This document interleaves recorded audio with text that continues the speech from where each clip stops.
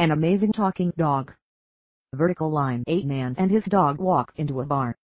The man proclaims, "I'll bet you a round of drinks that my dog can't talk."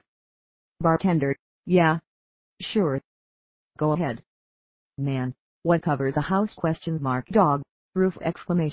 Man, how does sandpaper feel? Dog, rough! Man, who was the greatest ball player of all time? Dog, roof! Man, pay up. I told you he could talk." The bartender, annoyed at this point, throws both of them out the door.